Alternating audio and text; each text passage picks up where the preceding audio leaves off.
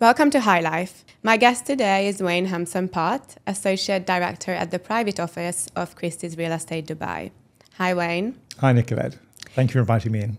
Thank you for being here. So, Wayne, tell me about your background and your journey to joining Christie's. I suppose it all started in 2005. I originally trained as a surveyor and then later as a chartered wealth manager.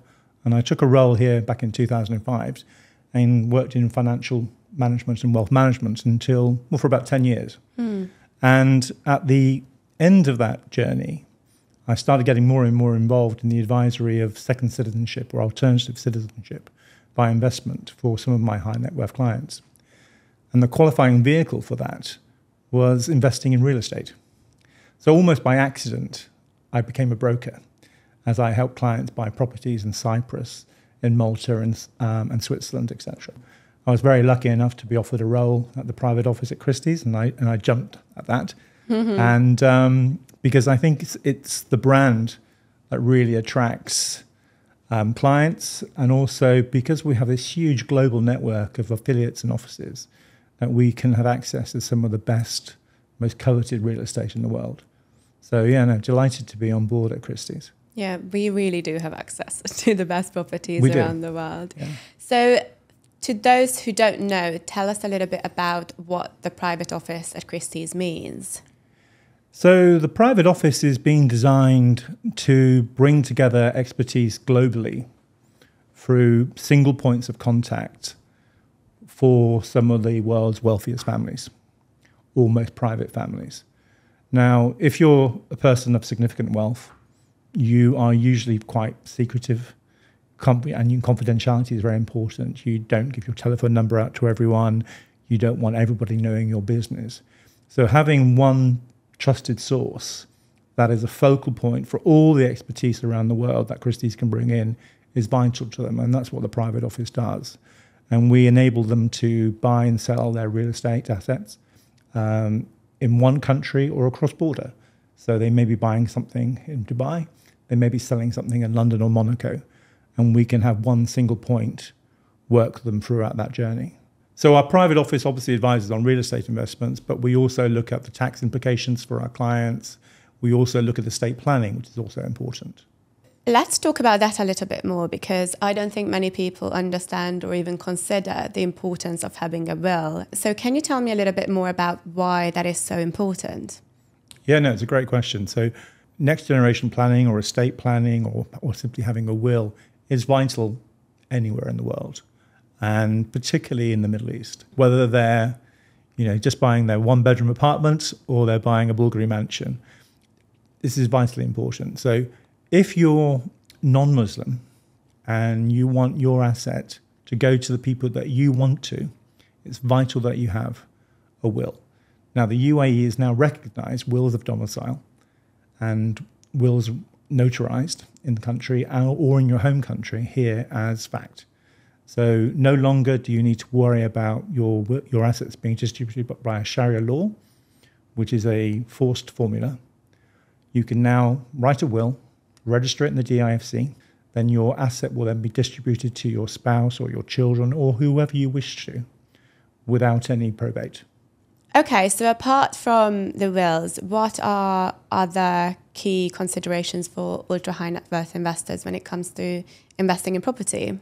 So the other considerations that our clients have, ultra high net worth clients have when buying a property that we should take into consideration when providing advice is obviously why are they buying the asset? Is it a buy to use? Are they going to be the end occupier? And if that's the case, it becomes quite exciting, because obviously you're involved in buying and sourcing some beautiful properties, and location becomes, as for everyone, vital. And what I'm finding is that it's beachfront every time. So water is the key thing in Dubai. If they're going to look at an investment, we've got to look at the time they're going to have that investment for. Are they looking simply to buy something off plan and then resell once it's finished or just before it's finished? So we need to look at that exit strategy. Or is it something that's going to be a buy and hold? I'm going to buy this one, let's say in Mas Al Arab, and I'm going to hold it for the next 10 years because I think that asset will double, triple, quadruple over time. So that's what we look at. And then part of the private office is also we've got to be aware of the taxation implications, not just in the UAE, but when they move their money back to their own country, perhaps. If there are any implications of that, do they need to declare anything? So we can advise on all these things. Which nationalities do you see buying mostly in Dubai, and has that been changing recently? Good question. And it changes every year, it seems. So I think in pre-COVID, it was what I would call our usual suspects. So it would be Indian nationals, British nationals, EU nationals, and even US to a certain degree. But what happened then, mainly because, well, I think two things happened. Obviously, COVID happened, and the UAE's and Dubai's response to it was amazing. And we saw a great deal of, or an influx of people from Europe, from France, et cetera, come to Dubai and go, wow, this is a really great place. And started investing in. So we saw a lot of people from France coming in at that point as well. And that was at the same time that taxation increased in France as well for the ultra wealthy. So that was no coincidence. We then, in recent times, we had obviously had an influx of people from Russia buying in country. And that's been going on now for about two and a half years. And I think we're coming to a change in that cycle at the moment, and we may now see an exit. So it's people selling property that they bought 2 years ago, particularly in the Russian market, because they'll be moving on to something else to invest in. They may be upgrading their investment in the UAE, or they may be moving money back outside. So that's something going on. I don't have a crystal ball, but my prediction is that we will see an influx of investors from the UK immediately. Now, they may not be British nationals. In fact, they won't be British nationals. They'll be what are non-DOMs. So the Conservative government made some changes to the non-DOM rules recently that is making the UK less friendly, more hostile to non-DOMs or people of significant wealth in country. Now, Labour have also made some announcements on further hostilities towards non-DOMs. What we're starting to see already, and what we anticipate, is that there's going to be a lot of non-DOMs currently living in the UK, mainly in London, going, okay, I need to go and find somewhere to spend a significant time. Right. And that's almost certainly going to be Dubai. So which territories or cities have you seen being most popular lately for these ultra high net worth investors, other than Dubai? I've got to say Dubai is definitely vogue at the moment. The old favourites continue to be there. You know, Monaco, the south of France, Switzerland, ski destinations for winter activities are still the playgrounds of the rich and famous. We've seen a little bit of movement out of Monaco. There's been some jurisdictional changes there with their residency program. So we've seen a little bit of movement out of that area too. But the old favourites are still working very well. But Dubai is very vogue at the moment. It's becoming more sophisticated. There's much more to do than there was 10 years ago. And what we're also seeing is, movement from the UK and other places. Now, I'd like to know, other than the location itself, what kind of properties, what types of properties are these investors mostly interested in these days? Going on my own experience for my clients, it's branded residences tends to be... They're becoming a very big thing. Very big thing. And that's because most people of significant wealth, I would say all people of significant wealth, do not have just one home. They are lucky enough to have 2, 3, 4, 5 different homes around the world. And because of that, they're not resident full-time in a property. So the ability to turn the key, slam the door shut, and leave it for 3 or 4 months, knowing that it's perfectly looked after, you've got this world-class facilities and services all around it, making sure that when you come back, everything is perfect, is vitally important. So a big mansion for people who are transient around the world doesn't often work, because obviously they're a hard work to keep up and you need to be on top of it. So apartments, branded residences, branded penthouses, etc., are the kind of space that my clients are looking at mostly. So define what a branded residence is then, as opposed to a mansion or any other kind of apartment. So a branded residence in its simplest form is a collaboration between a developer and a hotel brand or a standalone brand, like a fashion brand. And they will come together and promise to deliver a certain quality of service to those clients. Now, there are in principle around 3-4 different types of them. The most obvious one and the original branded residence concept was the condo hotel. And that's where you have a hotel and a branded residence in the same building. Now, a good example of that, and a recent example of that, would be the Royal Atlantis, or Atlantis Royal, here in Dubai, where you've got this amazing hotel and branded residences in the same property. And obviously the clients of the branded residences, have all the facilities of the hotel, and it's amazing. So that's one type. The other type would be what we call co-located. Now, co-located branded residence, one would be the Bulgari Resort on Jumeirah Bay Island. So you've got the fantastic Bulgari Hotel, and then adjacent to it, you've got 6 branded residences, an array of private mansions, and 7 ocean mansions, all branded Bulgari. And you've got the brand new lighthouse being built as well at the moment. Now, all of those have all the service levels that you'd expect of staying at the Bulgari Hotel itself, and obviously amazing architecture as well, which is what attracts clients to it as well. So that's the co-located. And then you have standalones. Standalone branded residences are where you have the Four Seasons is a good example of this. You'll have the Four Seasons Hotel, which is just a hotel. But elsewhere in the city, you'll have a Four Seasons private residence, say on the canal, or the new one launched in DIFC. Now, they aren't part of the hotel, but they have the hotel nearby. And again, so that's the type of hotel branded residences types we have. So we have 3 of those. And the fourth and final one is what we call badged independent brands. So they'll be non-hotel brands. They don't have a hotel offering, but they have a very strong brand identity. Examples of that could be Bentley, Porsche, Jacob & Co., etc., etc. In your opinion, you've mentioned many that have already been built or are currently being built. What will be the next big branded residence?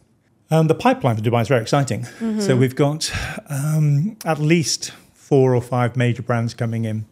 So we've got one of the most exciting ones is the Amman Hotel and Residences. The location has been sorted out. Mm-hmm. The developer has been sorted out. And we're eagerly awaiting the launch. And the Carlisle Hotel from Manhattan, part of Rosewood, is also going to be opening a hotel and residences, again in DIFC. So DIFC is very exciting at the moment. But so outside of Dubai, I'd also like to know, are there any that stand out to you? There are obviously many. One of my favourite projects is the Whiteley in London, in Paddington. What they've managed to do with the Whiteley is combine some of the fantastic architecture that was already there, bring it up to date. 6 Senses have got the hotel and spa there, and it's a smashing project. So that's one of my favourites at the moment.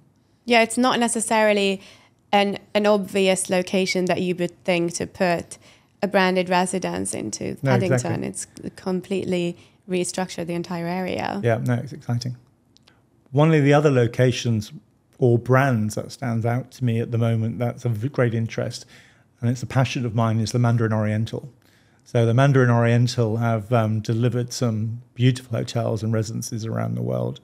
And the new one in Miami is immense. And I think this is a very exciting project, and we're proud at Christie's to be very much involved with that. So what Mandarin Oriental have done, both in London, in Barcelona, and now in Miami, is next level. So there's a lot of interest from our clients on that at the moment.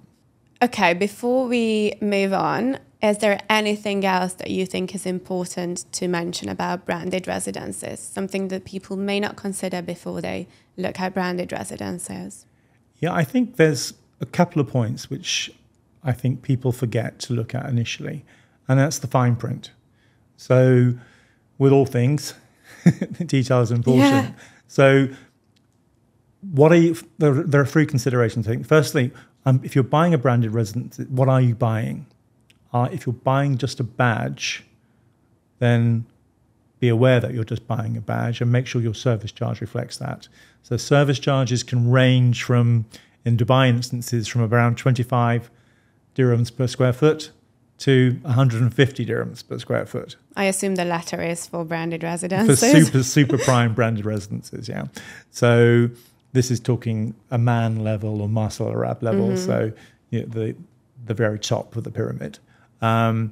So that's fine. So if you're just buying a badge and your pricing is at the high level, you need to question that. Make sure you know what you're getting, what I would say in branded residences. And what are extras as well. You may think that you're paying for beach access with this branded residence, but then you find out you've bought a property and then you actually have to buy a beach membership on top of that, which is not the end of the world compared to what you just spent, but it's also nice to know before you go in what the circumstances are. The other thing to look at is to make sure that your broker or your real estate professional has a look at the agreement between the branded residence provider, the developer, and the brand. What is that relationship? Because what you want to do is make sure that the architecture that you're buying, the property you're buying, holds its value. Should say in 10 years or in 20 years' time, the brand relationship ends and you're left with a property that's no longer branded. Now, most branded residency contracts are 20, 30 years, which is fine for an initial investment. But when you're selling in 10 years' time, in 15 years' time, it's a bit like a leasehold. It becomes more and more important as you get to the end of it. So just make sure that your broker discusses with you what is the format of the brand agreement between the developer and the property. Okay, so Wayne, you've worked with many properties and wealthy families and private offices in your lifetime and throughout your career. So I'd be interested in knowing, what are some of the lifestyle or behavior patterns that you have observed? Some things I can talk about and some things I can't. But I'm a trusted advisor, hopefully, to many. One of the key attributes, what I would say, is that all the families that I've been privileged to work with, is that family is important, the most important thing to them. So above all, that's obviously no surprise. But privacy, confidentiality are important to them as well. You know, if you are lucky enough to work with a family of significant wealth, be transparent, be honest. Talk to them about, you know, any fees that you might be getting for any introductions. They will expect you to have them, but they like to know about it. So just be honest and upfront about it. But yeah, on the day-to-day basis, no different from any of us. But they just have, through their wealth, a lot more choice. But quality is the most important thing to them. It's not about the shininess or the blinginess of it. It's the quality of the product or the service that they're buying. That's the most important. So you mentioned trust a lot. So how do you get to building that level of trust in these relationships with these individuals? Well, I think that goes back to any relationship, whether it's your personal relationship or relationship with a client, or children even, is you just need to be factual, present options as you see them, and let them make the decision, not try and get them to make your decision that you want them to do. Present the options that are available to them and let them decide. Give honest advice. You can certainly give your opinion, but don't labour it. And it's built over time, like everything, you know. So you can't build trust in a one day meeting. You know, it happens over time, and what you'll find as time goes on, you're let in more and more into that circle, and all of a sudden you are, I wouldn't say a friend, but you're definitely a trusted advisor. Very interesting. Okay. Thank you for being here, Wayne. My pleasure.